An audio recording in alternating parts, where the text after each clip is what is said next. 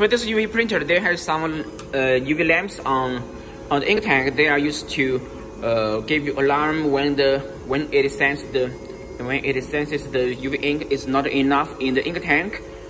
For example, like this one, it means this ink tank has not enough UV ink. You see, even though there still have some inks, but the sensor judges is not enough, so it will give the alarm. Sometimes then you need to fill the ink again.